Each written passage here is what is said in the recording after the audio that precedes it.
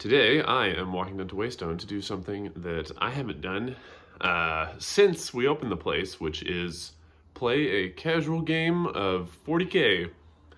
Not in a tournament, and I'm not filming it, I'm just gonna go have fun. It is a lovely, blustery fall Seattle day, and I'm gonna really enjoy the walk down. I have the great fortune of living maybe a 20-minute, half-hour walk from my place of business. So I'm having a nice walk there today.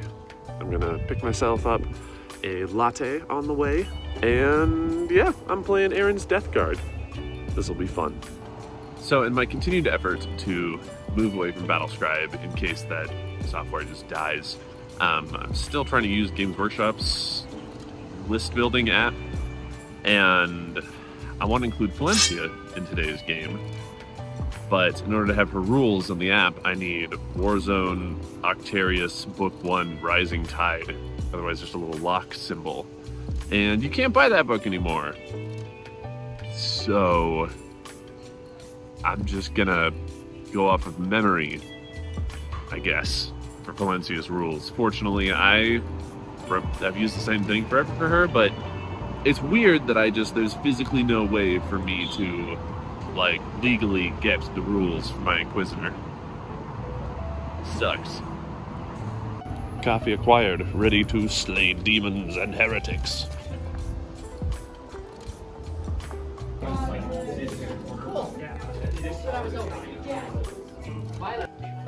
Hey Graham, I'm filming you. How is it being behind the bar? I'm not being paid, so right now you're filming a crime. Wait, you're committed. So is Graham shadowing you, or are you shadowing Graham? He just kind of hopped back there and started playing great. So I'm not even real crime. So. Excellent. Yeah, Graham and Janice are going to be taking over on Tuesdays for us, which will be fun. Go team. Graham, can I have a beer? Graham,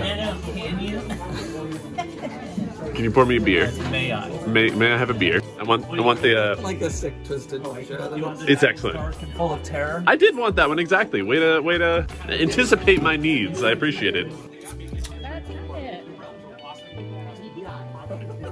Thank you. Do I have to pay you since I own the place? Absolutely you do. Reroll votes. Nice. That's the complicated part of the list. Everything else is WYSIWYG, Play Marines.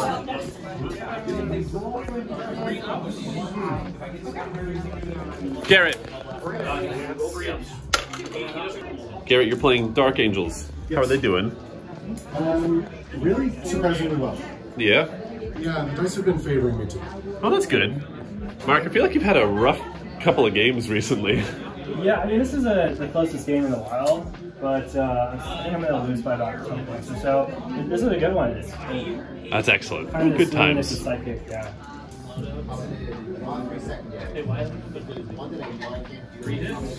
We're gonna Typhus right here. Game was really fun. I didn't film a lot of it because I just had a good time throwing dice. We ended up tying at 80 points to 80 points in Tempest of War match. There was some really cool shit. Samandus killed a Decimator in one fight phase, which is just rad. It was the first like casual game of 40K I've played in many months. So I have some thoughts on the state of Grey Knights right now. Admittedly, I'm not really sure how they're doing competitively, like in the meta, but man, that game I played yesterday went really, really well. But our stratagems are too expensive.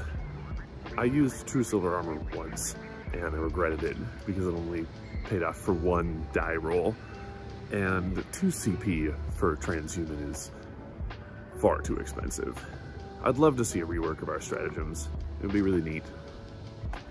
I'd like to see a rework of the whole codex, honestly. Don't get me wrong, Grey Knights are still fun, I still love them, but especially with some of the more recent codices, it's evident that ours was